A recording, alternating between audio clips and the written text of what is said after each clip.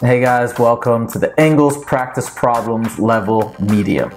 Alright, let's do it.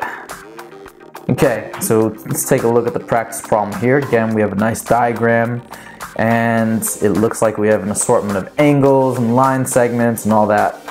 Alright, so let's read the question. It says, in the figure above, what is the value of x? And x is right here. So let's first of all identify what x is. You notice x relates to this entire angle.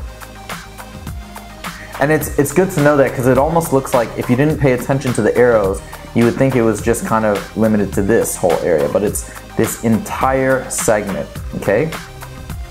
So what are we gonna have to use to figure this out? Well, we know that this is something that kind of goes all the way around, right? When you go all the way around, how many angles do you have? Or how many degrees do you have? You have 360 degrees. So we're basically going to use that as our total and we're gonna subtract all the known angles. So that's how we're gonna basically find x. Okay, so let's first look right here. What's this little symbol right here? That is the symbol for a right angle, which means this is 90 degrees. Okay, then we also have 55 degrees. So we're gonna add all this up here. 90 plus 55. And then we've got 80, right? We've got 80 degrees. Now, do we need to factor in the 60 degrees?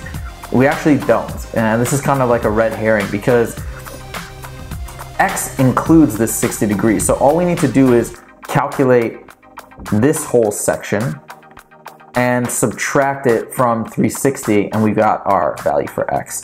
So that's what we're doing here. So let's add all this stuff up. So we got 90 plus 55 plus 80. And we'll just do straight up 1422.